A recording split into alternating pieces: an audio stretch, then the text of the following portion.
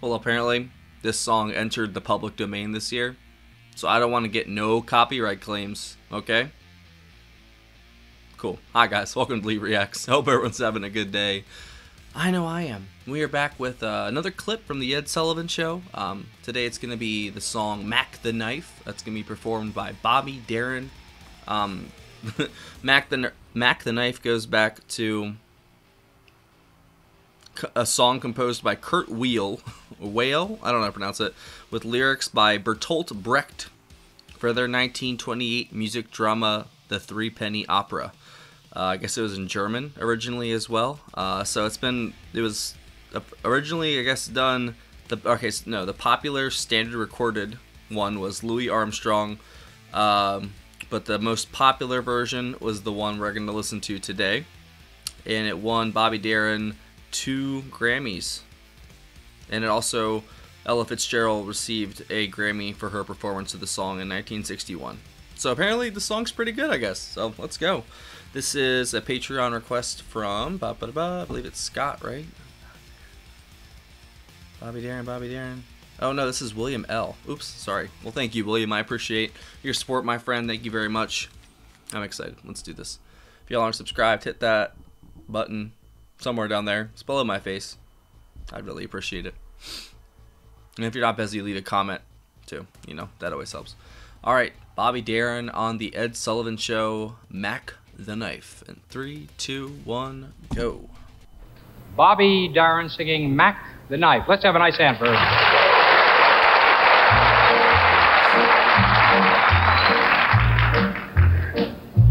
Oh, the shark bait has such teeth, dear, and it shows them pearly white.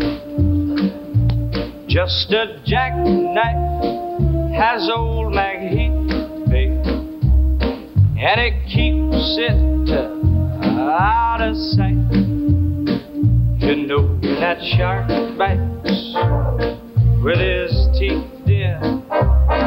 Scarlet billows start to spread, but fancy gloves though wears old Mack Heath, babe.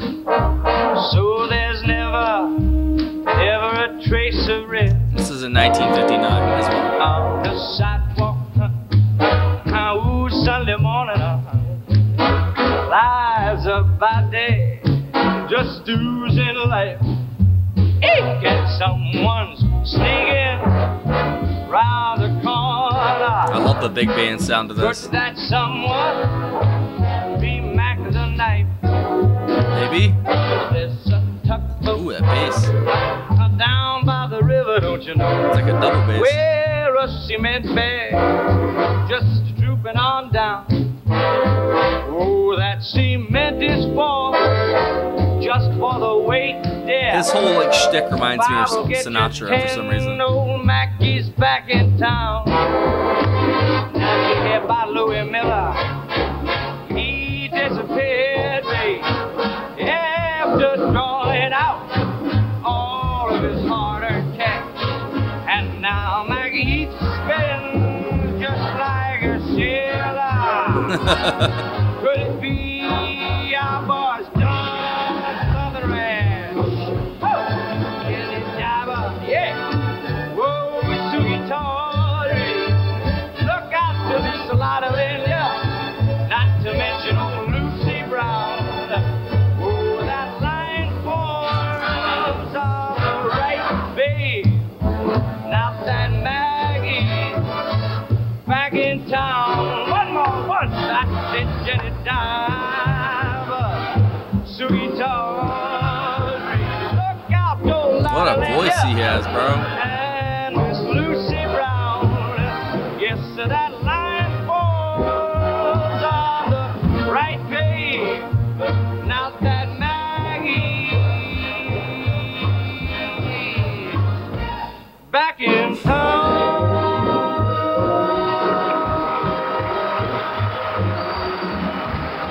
Wow.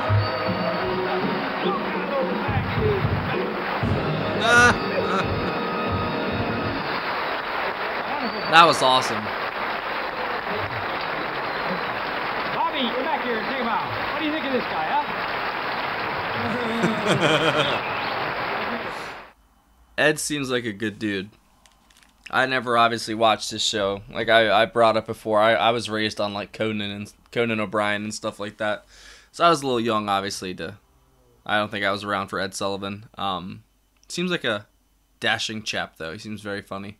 That was really cool, man. I know the quality wasn't like 100%, you know, but I still really enjoyed it. The upright bass that sounded so good, and Bobby. He just had so much charisma.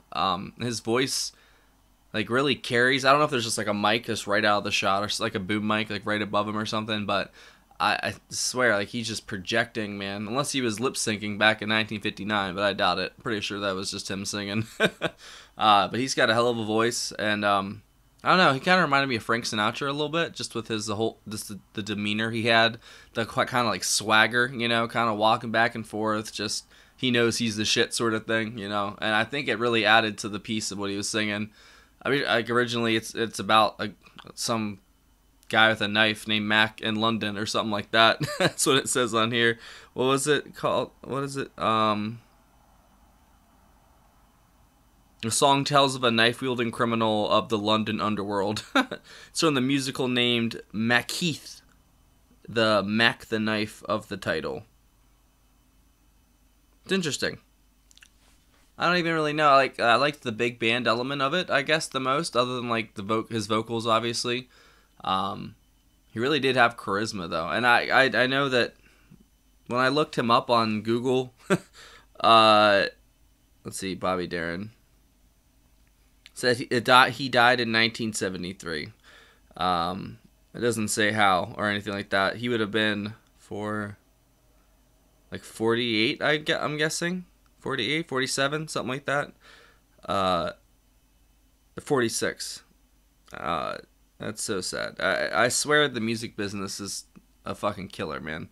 I don't know obviously what happened to him, but it's like either you survive, like 5% or 10% like survive, and the rest just get left on the wayside. You know, some get immortalized forever, and then some just kind of fade into our subconscious and the zeitgeist. It just leaves it, you know. I don't know, man. It's crazy how time just goes. Like, this is me reminiscing on me turning 30 next month, I guess. I don't know. It's just crazy how fast time goes. Like, my daughter turns 3 today. Today's her birthday, you know. So, unfortunately, we're in court right now, more than likely. So, it's just stupid. But I know that everything happens for a reason, and it'll turn out all right. I know it will.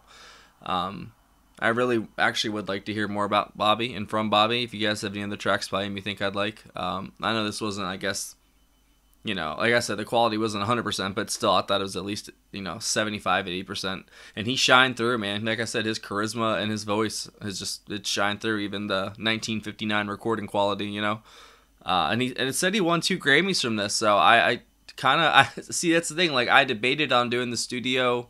Like, there was one video from 15 years ago that I think was Mack the Knife, and then there was this one that wasn't for 15 years ago. So I was like, all right, well, maybe this one won't be, like, you know, as bad from the compression and stuff back then. So I guess I picked wrong, but I still really enjoyed it. So hopefully William is okay with this video. Hopefully you enjoyed that, my friend. I really did. That's good. I definitely want to hear more from him because he's intriguing. He definitely has that kind of mystique.